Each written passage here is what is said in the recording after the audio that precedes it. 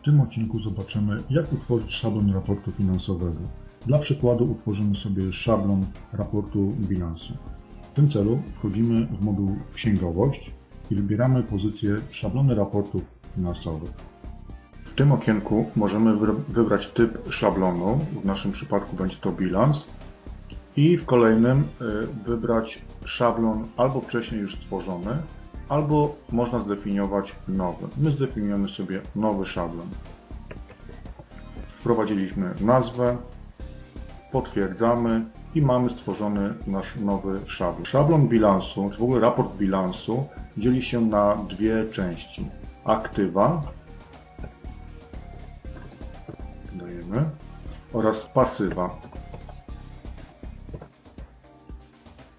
Tutaj musimy pamiętać, żeby zaznaczyć na dole odpowiednią pozycję. Wprowadzamy konto pasywne, więc musimy zaznaczyć je jako konto pasywne.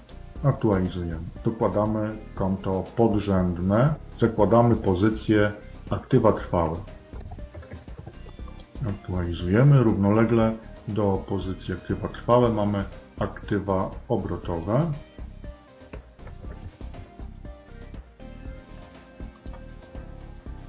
Dalej pozycję aktywa możemy podzielić jeszcze głębiej. Dodajemy w tym celu konto podrzędne i wpisujemy pozycję zapasy. Aktualizujemy. Kolejną pozycją równoległą do zapasów będzie należności krótkoterminowe.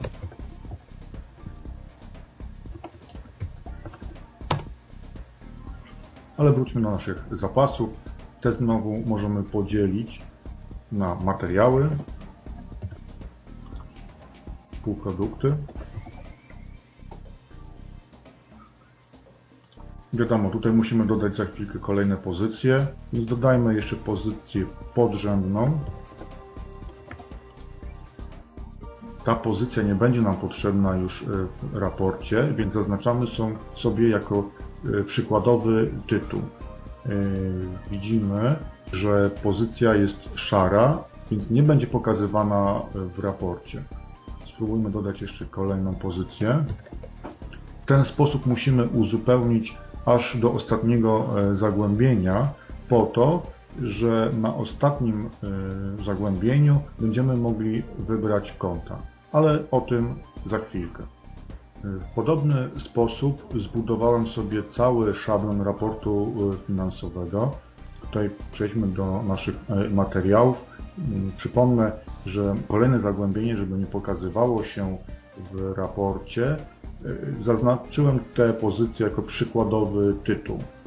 Dalej, na ostatnim poziomie, gdzie będę wpisywał konta, zaznaczyłem ukryj konta. W ten sposób system nie będzie pokazywał w raporcie przy kolejnym rozwinięciu szczegółów w postaci kont księgowych, jakie składają się na daną pozycję. Klikam teraz dwukrotnie na moją pozycję materiały, ostatnie zagłębienie i tutaj mam możliwość wyboru kont. Przechodzę do planu kont, sięgam po moje konta, wybiorę tutaj odpowiednie konta. Na liście kont pojawiają mi się konta, których jeszcze nie użyłem w tym bieżącym raporcie. Także z kolejnym wyborem lista tych kont będzie coraz mniejsza. Wybrałem 2. Aktualizuję. To samo zrobię dla półproduktów. Mogę wpisać od razu pierwszą cyfrę, żeby system od razu przeskoczył do kont, które zaczynają się od tej cyfry.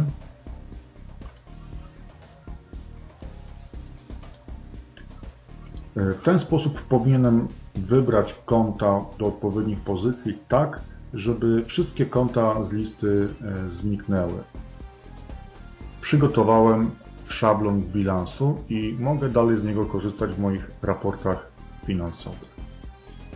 Przechodzę do modułu księgowość, wybieram raporty finansowe, pozycja bilans, wpisuję datę, na jakiej chcę wykonać mój raport bilansu. W szablonie wybieram właśnie stworzony przeze mnie nowy szablon raportu bilansowego i potwierdzam wykonanie raportu. Mam na początek na poziomie pierwszym raport wykonany, gdzie mam aktywa, pasywa. Mogę oczywiście zagłębienie sobie zwiększać, mam wtedy podział bardziej szczegółowy i mogę zaznaczyć, wyśleć sumy pośrednie, żebym widział na wyższych poziomach wartości. W ten sposób wykonaliśmy raport na podstawie własnego nowego szablonu bilansu. Dziękuję za uwagę.